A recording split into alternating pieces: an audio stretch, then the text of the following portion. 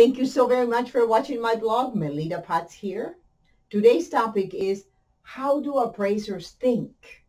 Because just about every home that we sell, not all of them, but just about all of them have an appraisal, either ordered by the bank or ordered by the buyer who's buying it cash and they want some assurance that they're doing okay with the price.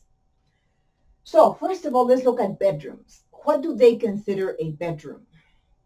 A bedroom has to have a closet, but most of all, it has to have a window and a door, two ways to get out. And this is in case of a fire. If it doesn't have a window and a door, there is not considered a bedroom. It can be a billiard room, it can be a study, it can be anything. And there is value, of course, but it cannot be considered a bedroom. Bathrooms.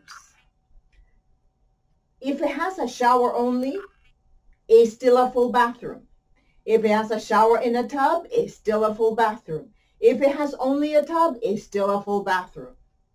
So the square footage then comes into play. How do they measure square footage? They actually measure it.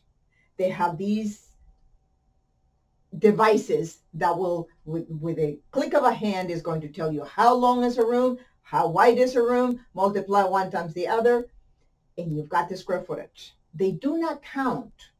If you have a two-story foyer, they're not going to count double. In other words, the two-story, that is just one floor at the bottom and whatever is on the main level.